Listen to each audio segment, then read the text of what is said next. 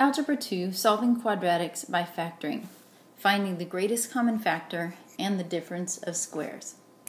Now, before we get into those two things, the greatest common factor and the difference of squares, we're going to talk about something called the zero product property. You will use this rule once you have factored your quadratics to solve them. So first of all, just fill in the blanks for this property. If two things multiplied together equal 0, so we can represent those two things by an A and a B. So if A times B equals 0, then either A has to equal 0 or B has to equal 0. So one of the two things has to equal 0. It's just a logical thought in math. So this is what it looks like. We have these two expressions multiplying together, and those are called factors, and they both equal 0. So our zero product property rule states that one or the other has to be equal to 0.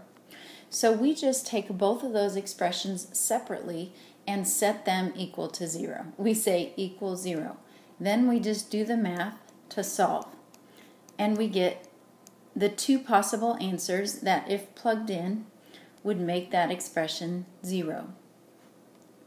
So let's look at another one. Here are your two things. So this is like your A, your first term, and this is your second term, and they're multiplying together to equal 0. So that zero product property rule tells us that one or both of them should equal 0. So we set both of them equal to 0 and then solve. And what we get are the two numbers that, if we plugged them back into the equation, that expression would equal 0. This is a little bit different than the first two, but we still have two things multiplying together to equal 0. So we set each of them equal to 0 and solve.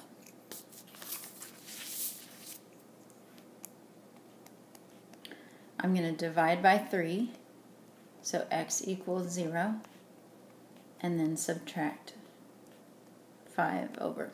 So keep that in your mind, this zero product property rule, because again, we will come back to it after we have factored our quadratics to do the final step to solving to find out what values we can plug in to make the equation true.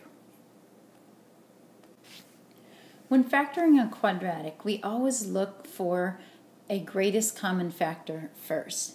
And remember from Algebra 1 that the question you ask to find that is, what is a common number and or variable that divides into all terms? So if you look at our first problem, x squared plus 2x equals 0, notice that you have one x that is common to both of those terms. So we're going to do what we call factor that out, and it's like reverse distributing.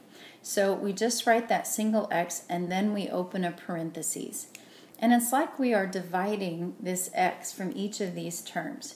And we write what we have left inside the parentheses once we have divided. So our directions say to factor, which is what we just did. When you factor something, you break it into what can multiply together to give you that expression. The second part of our directions say to solve. So now we're going to use that zero product property rule that we just covered, and we're going to set each of these equal to 0. So our two answers are when x equals 0 and x equals -2, this equation, expression here on the left side, will equal 0. Now when factoring, we want to get all terms, first of all, over to one side of the equation. So I'm going to subtract my 9x from both sides and move it over to the left side. Now I'm going to look and see what common number and variables do I have in each term. Well, I can divide 3 into both 3 and 9 and also a single x. So that goes out front. I open my parentheses. When I divide 3x squared by 3x, I'm just left with the single x. And then when I divide negative 9x by 3x, oops, So just by 3x there, I'm left with a negative 3. And that will equal 0. Okay, so I have completed the first set of directions, factoring. I've broken this expression apart into two things that I'll multiply together. Now to do the second part, I set each of those two parts equal to 0. I'm going to divide by 3, so x equals 0, and then add my 3 to both sides, so x equals 3. Okay, last one, 2x squared plus 5x equals 0. Well, 2 and 5 don't have a common factor except for 1, and I don't need to factor that out. But they do have a common factor of a single x. So I can factor that out. 2x squared divided by x is simply 2x. 5x squared divided by x is 5. So now I have factored, and then to solve, I set each of these expressions equal to 0. So I'll need to subtract my 5 and then divide by 2.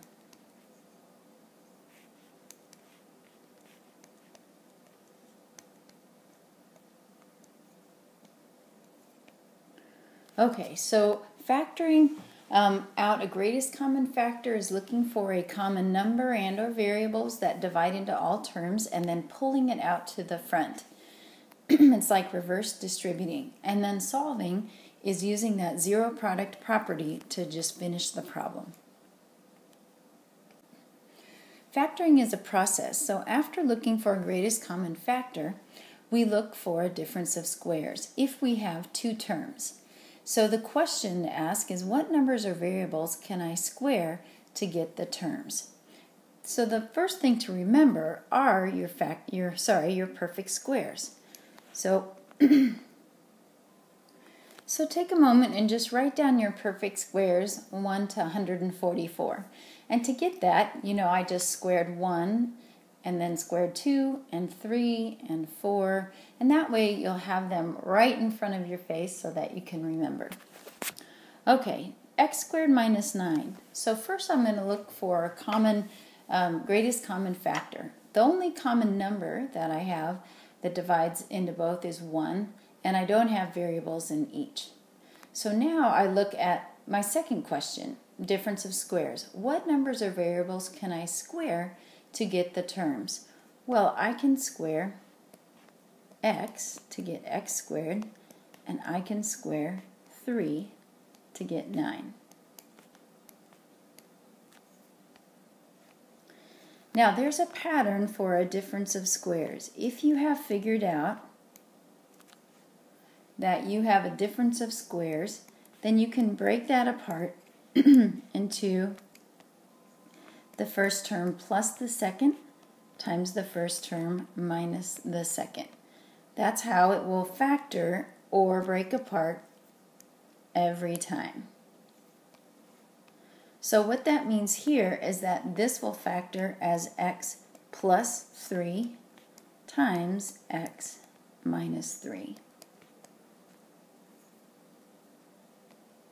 Now we want to go ahead and solve, so we're just going to set each of these equal to 0.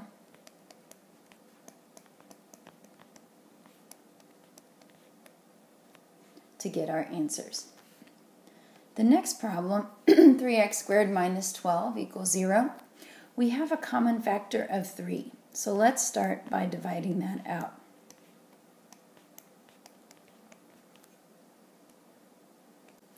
We're going to keep the 3 that we factored out to the front. But now we're going to look inside our parentheses and see if we can keep factoring, which we can, because this is a difference of two things that are being squared. This is an x that's being squared, and this is 2 that's being squared.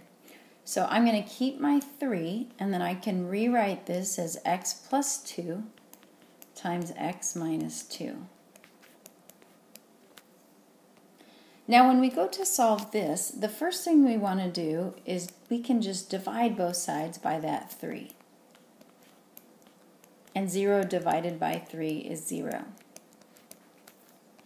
Then we'll set each of these equal to 0 and solve. So our two answers are -2 and +2.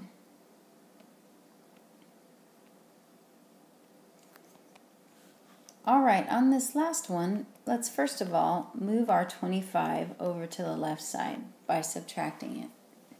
Now we're going to look for any greatest common factors, but there's no common factors of 4 and 25. Only one, and we don't need to divide that out, and each terms, they don't have a common variable. So I'm going to look and see if they can be expressed as something squared. Well, I know that 2 squared is 4, and if I square an x, I get x squared, and I know that 5 squared is 25. So this will factor as 2x plus 5, so the first term, that's like my a term, plus my second term, this is my b term, times 2x minus 5. Then I'm going to take each of these and set them equal to 0.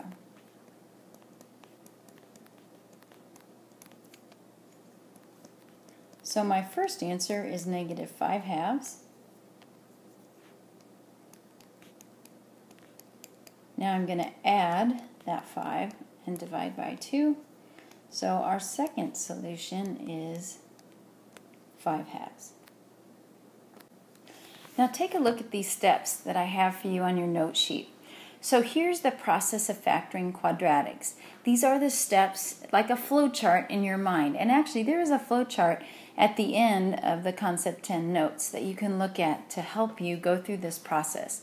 The first thing you're going to look for is a greatest common factor and factor that out, if you can, if it has one. The second step, examine the number of terms that you have left. If there are 2 terms, you're going to look for that special factoring pattern, a difference of squares. That means you can express both of those terms as something that's being squared, and then it will factor as a plus b times a minus b. So pause the video and do the 2 independent practice problems. Remember, in the first problem, you're going to need to move everything over to the left side of the equation equal sign first before you start the factoring process. Then come back and check your answers. Here's the answer for number 1. After you move the 49 over, you should have noticed that you have a difference of squares. You have 2x that's being squared to give you 4x squared, and a 7 that's being squared. Then, when you notice a difference of squares pattern, it will factor as the first term plus the second. So 2x plus 7 times the first term minus the second, 2x minus 7. Set those each equal to 0, and you'll get those 2 answers. Here's the answer to number 2. You should have noticed that there was a greatest common factor of 6x to factor out for starters. Then set each of those terms, 6x equal to 0 and x plus 2 equal to 0, and solve. And that will give you your 2 solutions there. And now you're ready for the next concept.